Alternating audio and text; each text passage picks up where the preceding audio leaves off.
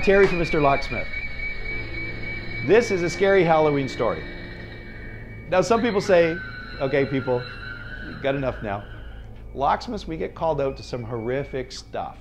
So a little bit of dark humor, gotta have some fun. But it is Halloween, scary story, find another channel if you don't want to hear it.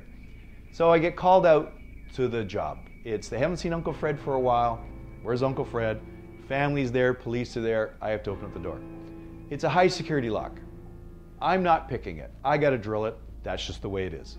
So I drill the lock, crack the door just a little bit. Oh, before you do any of this, I bang on the door. I know the police bang, the family bang. I bang on the door. And you'll hear another story why we bang on the door before you start picking, drilling, whatever.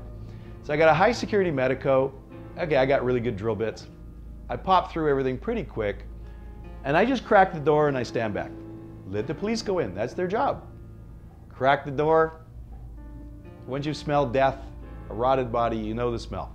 Stand back, cops go in, person's deceased. I won't go into all the gory details, but you can imagine it's been a while. They're airing out the place. I've drilled the lock.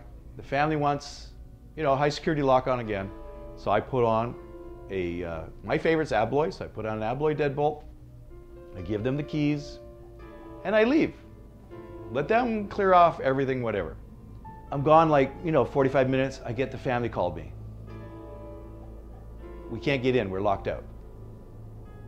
I go, well, did you use the key? The only way you can lock out of a deadbolt is you locked it with the key.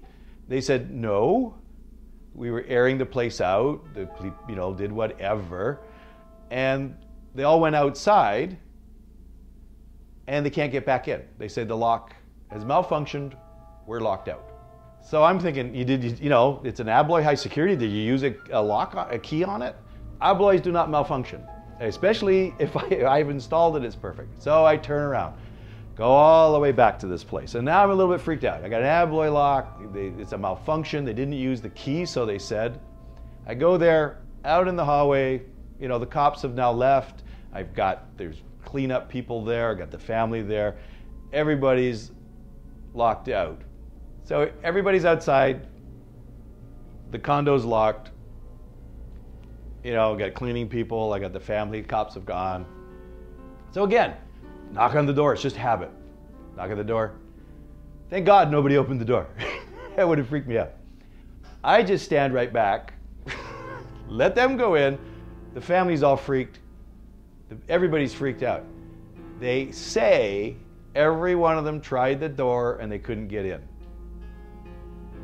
So they're all freaked out. They go inside, the body's still inside. I don't go in on this one.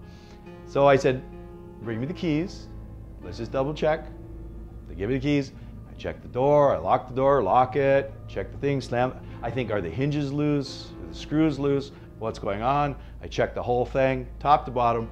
They check it, they check the keys, which I did initially after I put the deadbolt in. They checked everything before I leave. I have my customers check. I checked everything. Everything's perfect.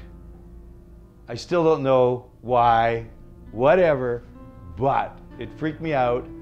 I checked it like crazy. I had them check it. I left them, and I never heard back from that again. Thank goodness. Happy Halloween.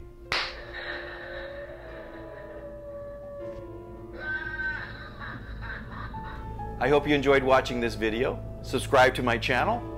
Also, visit my website and you can see what online locksmith training I have for beginners, intermediate, and advanced, as well as my covert methods of entry and my non-destructive methods of entry.